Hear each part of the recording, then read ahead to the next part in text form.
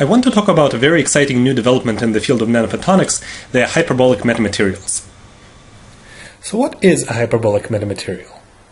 Well, it is a material that behaves like a metal for light propagating along one direction, but it behaves like a dielectric, that is to say, a regular transparent material, for light propagating along a different axis of the crystal. Now, we don't usually think of metals as good optical materials, but in fact metals are key to bringing nano into nanophotonics. Photonic devices have features that are at least as big as the wavelength of light, which is very roughly 1 micron, and in most cases it is impossible to scale them down any further.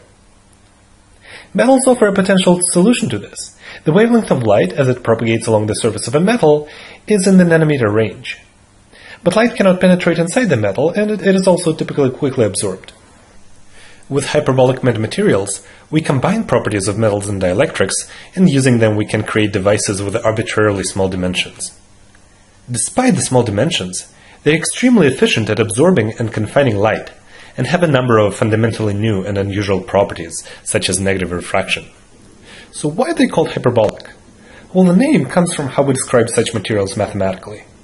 All optical materials are characterized by their dielectric function, which we denote by epsilon. And every optical device in existence works by combining materials with different values of epsilon and guiding light through them.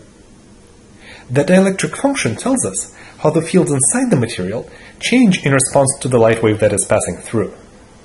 For instance, in air, epsilon equals 1, meaning that as light propagates through air, it is not strongly affected. But for metals, epsilon is typically less than 0, as the free electrons rearrange themselves and try to cancel the field of the incident beam. So how exactly do we use the dielectric function to characterize optical wave propagation in material? Well, we do it through what is called the dispersion relation. The dispersion relation gives the dependence between the wavelength of the light and its frequency. It is a very general concept, and every wave phenomenon out there, from vibrating guitar strings to ocean waves, obeys some dispersion relation. In this case, we can write the dispersion relation as follows.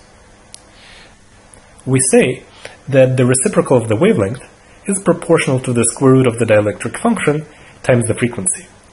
And typically, instead of the reciprocal of the wavelength, we write k, which we call the wave vector. By the way, this simple equation can tell us why it is that metals don't transmit light. For a metal, epsilon is less than 0, and so when we plug it into the square root in the equation, we get an imaginary number. That makes it impossible to satisfy the dispersion relation, and so we conclude that the wave cannot propagate. Now, there exist many crystals where the exact value of the dielectric function depends on the propagation direction of the light beam. Such crystals are called anisotropic. And this might happen, for instance, when the lattice spacing of the crystal is different in different directions. The way we describe this is simply by writing down a different dispersion relation for each different direction, each one characterized by a separate dielectric function.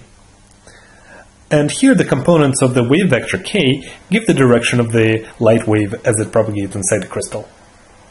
When we combine these dispersion relations into a single equation, we find that for a given frequency and a given set of material parameters, this equation describes a three-dimensional surface. The surface represents the set of allowed propagation directions and their associated wavelengths. In the case of most materials, this surface is a sphere, or an ellipsoid. But look at what happens when the dielectric function along a particular direction in the material becomes negative, like in a metal. The surface describing the dispersion relation then forms a hyperboloid, and this is why we call these materials hyperbolic. Now, a hyperbola is very different from an ellipse in that it extends out to infinity.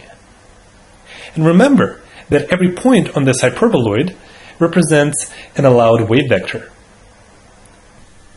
This means that hyperbolic metamaterials can admit wave vectors that are very large, and the wavelength of light inside the material, which goes as 1 over the wave vector, is correspondingly very small, in principle infinitesimally small. Because we can make the wavelength inside the material as small as we like, optical devices can be made much smaller than ordinarily allowed. In addition, the infinite nature of the dispersion hyperboloid implies an infinite photonic density of states in these materials. This means that they can function as extremely efficient absorbers, they can also be used for nanoscale waveguides and resonators, and they can enable diffraction-free focusing and imaging. In summary, hyperbolic metamaterials are new, exciting, have many unusual properties, and could potentially revolutionize the field of nanophotonics. They can be challenging to manufacture, just like all metamaterials, but manufacturing techniques are always improving. Furthermore, some hyperbolic materials can be found in nature. Once a sufficiently good material system is found, numerous hyperbolic-based devices will certainly follow.